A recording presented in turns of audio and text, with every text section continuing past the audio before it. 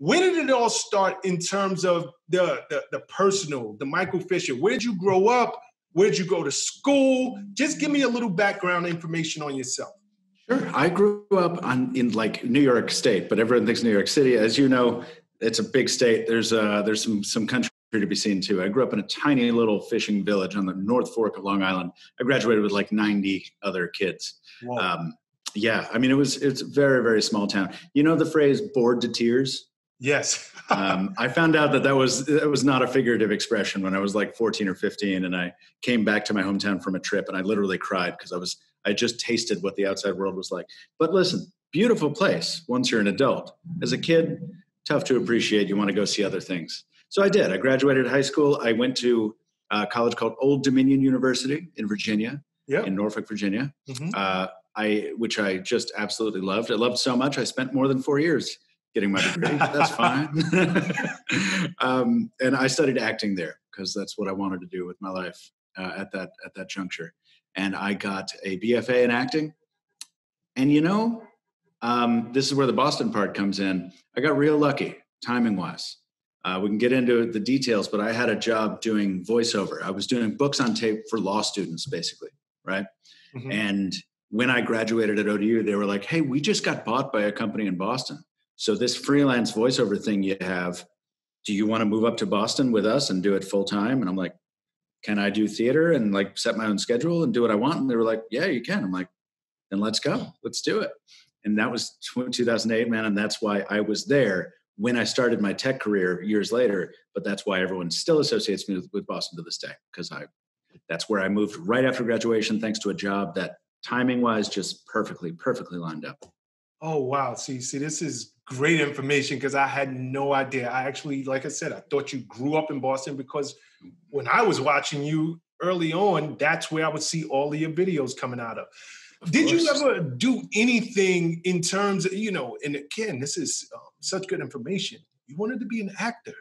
Yeah, absolutely. And I got a lot of work throughout the college career. I did a lot of stage work. I did a lot of commercials, a lot of industrials and things like that. And I loved it. I still love the work. I just adore it.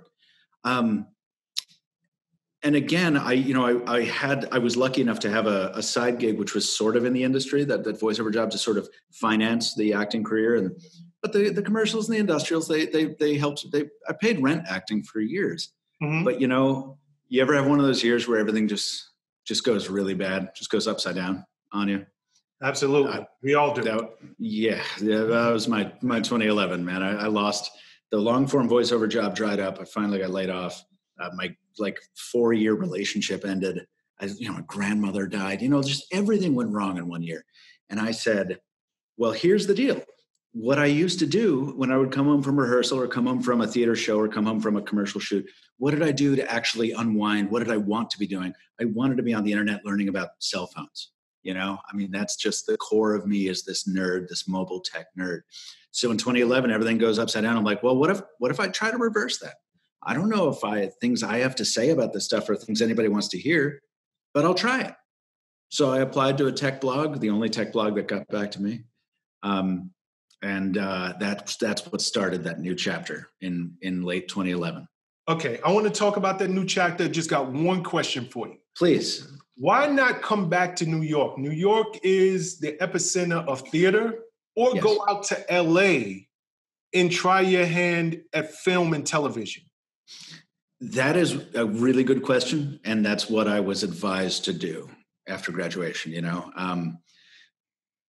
The thing was, I think that was my long-term plan.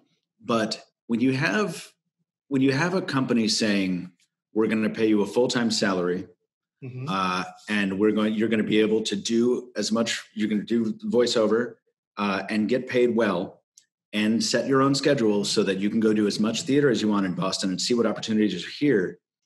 For a college graduate who's just getting out of school, it's tough to say no to any acting work. I think it's kind of drilled into you a lot. It's like, not that books on tape for law students was acting work, but you know what I mean? It's related and it gives you the flexibility to do the stuff you love. So it's tough to say no to it. And I think I was like, maybe this will set myself up for more success down the road, even though it's not immediately what I want to be doing. And it's not what I want to be doing for the rest of my life.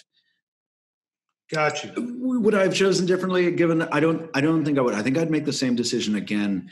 But there are some regrets I have from later on down the road that I will share in a bit. Okay, good.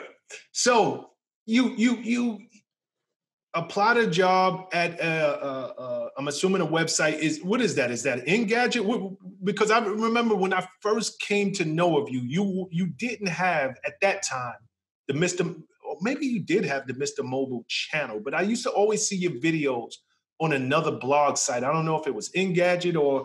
So it wasn't. You know, I applied to Engadget. I applied to The Verge. I applied to Gizmodo. I think I applied to all the big names. And in the midst of all that, there was a site that was leaking information constantly. It was actually very well known at the time for breaking news, first for having these leaks. And that site was called Pocket Now. And it's still around. They still do well. Jaime Rivera. I was just going to say Jaime Rivera. You know, he and I still share a studio here in New York. We share a workspace with David Kogan of The Unlocker. Yeah. And but it was Pocket Now. They were the only ones who answered. They asked me for a writing sample. I said, sure. And I wrote a piece defending a just dreadful phone. I picked a phone everyone hated. I think it was the HTC Cha-Cha. Remember the Facebook phone? Yes, I do. One of those. Yeah. So I wrote a piece. I wrote like 500 words defending that phone. And they kind of decided to pick me up on a freelance basis. And I started writing pieces for them. But they said, look, we really want to build up our YouTube channel because we have a strong presence there and we want to increase that. What's your experience like in that vein? I'm like, been in front of the camera a lot. And also I had run a YouTube channel with my dad for the past 5 or 6 years in a totally unrelated space. And so I had some experience behind the camera as well. Jaime taught me how Final Cut works. Soon enough, I'm writing, shooting, and editing my own videos for Pocket Now. And that's where things started to pick up steam. You know, you get past that initial wave of, who's this new guy? Screw you. I want to see Brandon Miniman. And you kind of deal with that for 3 months. And then people start saying, I kind of like this guy.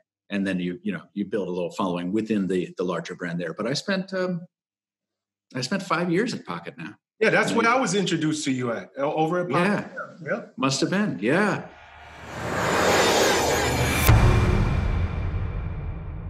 What's up, guys? Thanks for sticking with me to the end of the video. Truly appreciate you. If you like anything you heard here today, go ahead and hit that subscribe button. And if you know anybody that can benefit from this message, feel free to share. Peace and love.